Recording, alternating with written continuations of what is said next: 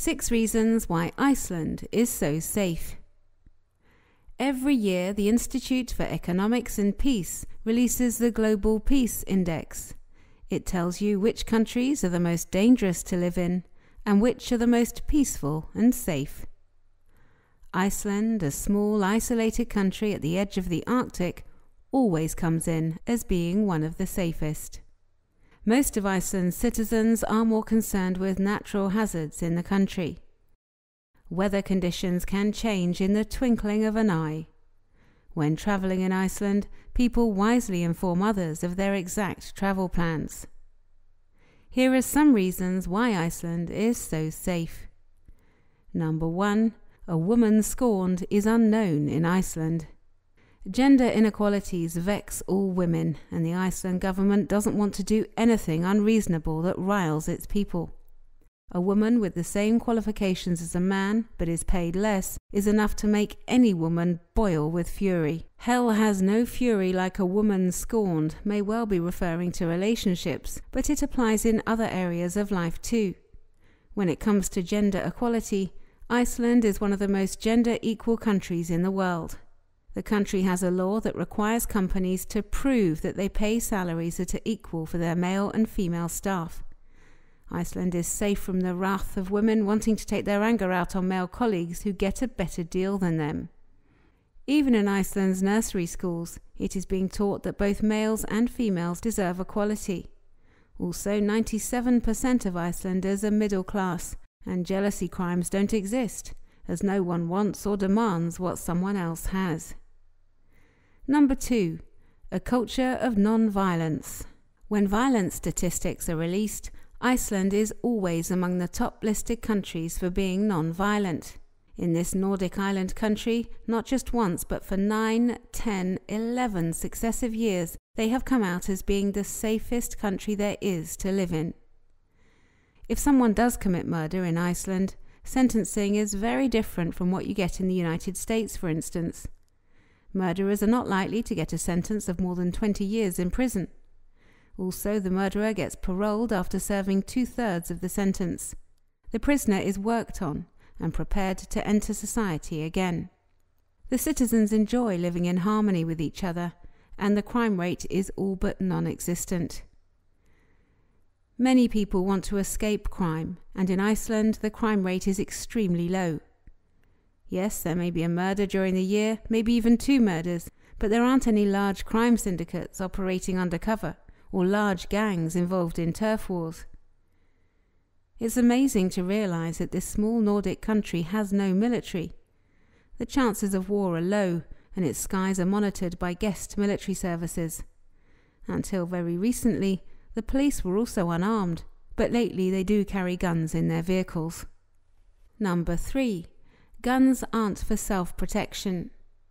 It's estimated that there are in the region of 100,000 firearms in Iceland. People might question that as being a particularly high number for such a small population of 350,000. The firearms, however, are used for hunting wild animals. Iceland doesn't have a culture of needing a gun to protect oneself, and in fact in the country it is difficult to acquire pistols, being heavily regulated. Rifles, for which users have to have training, are used for sports purposes or for hunting game. Number 4. They deal effectively with provocative issues. The question on the lips of many people is, why is this island nation in the North Atlantic so peaceful and safe in the hectic 21st century? How has this peaceful nation managed to form a modern society where freedom and equality are top priorities? Why does this icy country continuously rank at the top for having all the right answers for provocative issues such as gender equality? How does Iceland ensure all citizens enjoy a high quality of life? And why can't other countries achieve what Iceland has achieved? Another very important reason why Iceland is so safe is that they don't battle with overpopulation. This is essentially the root cause of crime. The world's worst problems are due to overpopulation. Poverty, survival, pollution, destruction of important green spaces, so vital for balance. There are harmful psychological effects because of overcrowding, and 20 people who live in a home designed for 2 will see them exhibiting antisocial behaviour. The less space people have to live in, the harder it is for them to get along. They're competing, often violently, for jobs, food, water, and they will kill for these things if they run out. Iceland doesn't have this problem, as they have only roughly 350,000 people living in an area of 103,000 kilometres squared. The population density in Iceland is only 3 people per square kilometre, which is similar to Australia. Number 5. Tackling alcohol and aggression issues. Drinking mindlessly increases your risk of committing crimes and becoming violent. Excessive drinking often lowers one's inhibitions and increases the risk of aggressive behaviour, putting your own life as well as the lives of others in danger. One of the reasons why Iceland is considered a safe country is that after 6 p.m, the price of alcoholic drinks goes up 5 times the regular price. Sale of alcohol in the Nordic country is limited to the state. It's only sold in the state-run liquor store known as ATVR. This is Iceland's sole legal vendor of alcohol for off-premises consumption. People in Iceland have to think twice before they consume alcohol willy-nilly, as the country has huge taxes on alcohol. Alcohol sold in bars and restaurants is twice as expensive outside the Vimbudin. Vimbudin is run by ATVR in Iceland.